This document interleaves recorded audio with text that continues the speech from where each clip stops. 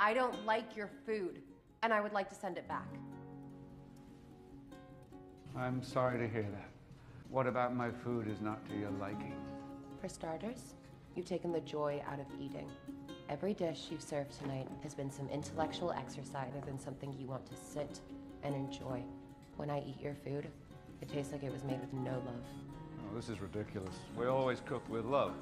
Everyone knows love is the most important ingredient. Then you're kidding yourself. You cook with obsession, not love. Even your hot dishes are cold. You're a chef. You failed, and you bored me. The worst part is, I'm still fucking hungry. You're still hungry?